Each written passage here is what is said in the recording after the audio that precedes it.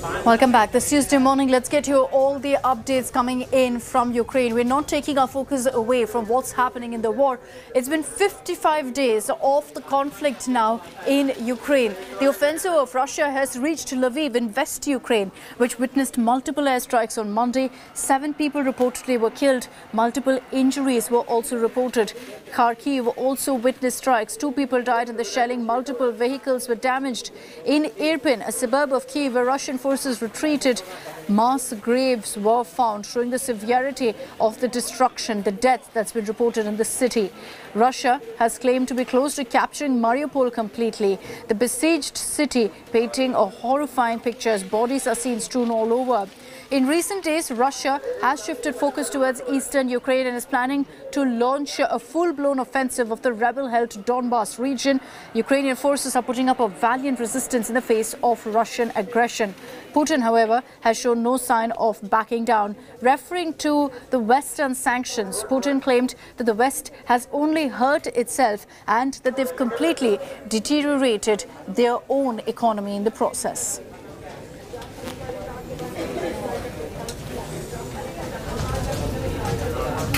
And here's a ground report filed by Moshmi Singh from Zaporizhia, from a hospital, to show you how civilians have been, in fact, affected because of this conflict.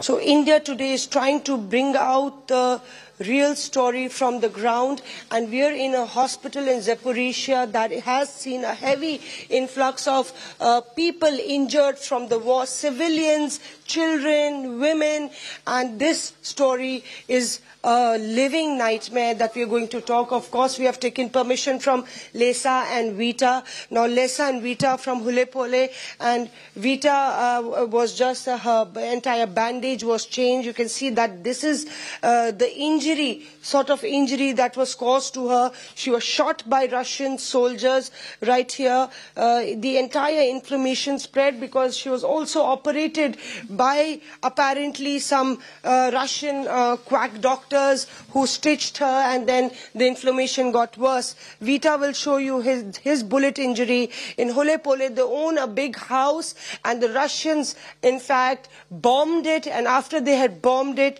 they went back to get their documents. They went back to get their passport, both of them, and when they were at the basement, the Russian soldiers started firing. She got the injury right in her stomach, the bullet in her stomach, and Vita has been living a night of horror. She has been recovering in this hospital. When the Russians, they didn't want her to go back to Ukraine. They kept on saying, get medicated, get treated in a Russian hospital, Russian surgeons. But her situation kept deteriorating, kept on oozing out of her body. She kept losing blood, and that's one reason that neighbors helped her to actually come to this hospital in Zaporizhia. This is not the only story. A story of horror, of killing of civilians, and alleged shooting of civilians indiscriminately is what we see here in the Zaporizhia hospital. And a few days ago here on India Today, we gave you details of how Russia suffered its biggest setback yet in the Ukraine war when its lead warship Moskva was targeted. There was a fire on board. Russia maintained it was a result of a storm. Ukraine said that this was a targeted attack by them. The first images have now emerged of the sunken ship. Take a look at this next report.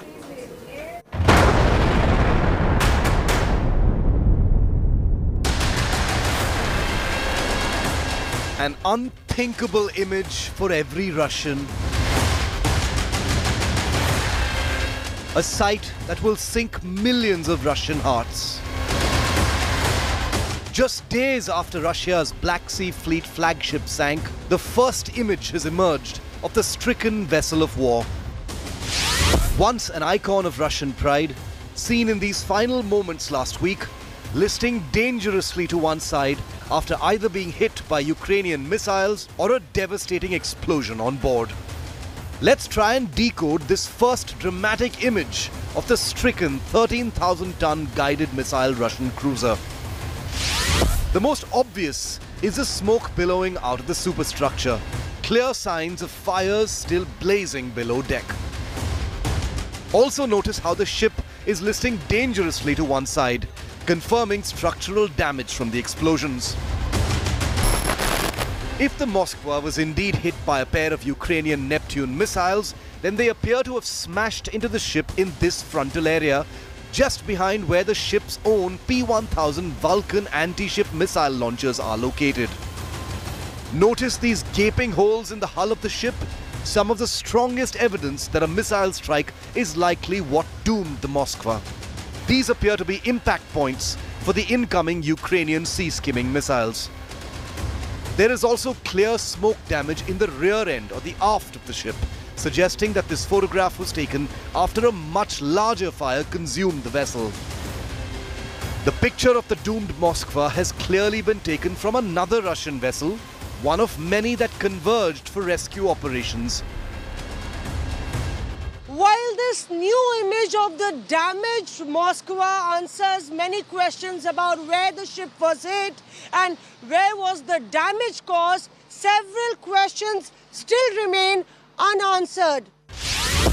While this new image of the damaged Moskva answers many questions about where the ship was hit and the kind of damage that was caused, several unanswered questions remain, questions that will hopefully be answered in the days ahead.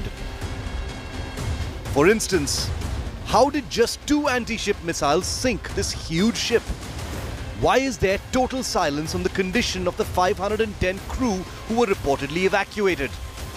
Did the Ukrainian missiles cause a fire detonating ammunition on board?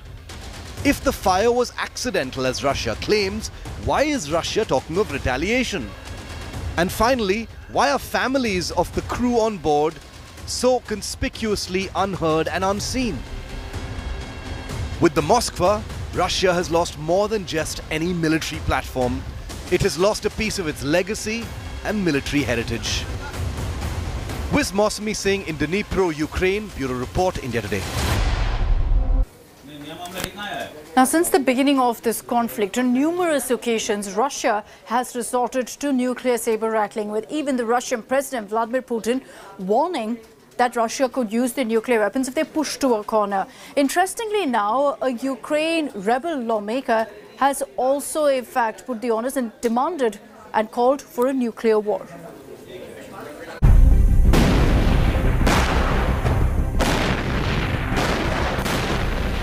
Over nearly 2 months of his invasion of Ukraine, Putin has consistently amplified the nuclear threat, placing the world's biggest nuclear weapons arsenal on operational alert and putting the world on nuclear notice. The threat of nuclear war has been repeated endlessly by his top team. Everybody understands that World War III can only be nuclear. And now, a call for nuclear war has gone out from a Ukrainian politician. This telegram post by Ukrainian MP Ilya Kiva has triggered a fresh storm during the conflict. Ilya Kiva, to be sure, is a controversial figure who was elected as a member of Ukraine's parliament from a pro-Russian opposition party. After the invasion of his country, his continuing pro-Russian rants got him sacked as member of Ukraine's parliament. No one wants to understand. The Ukrainian government consists of buffoons, screenwriters and video clip editors.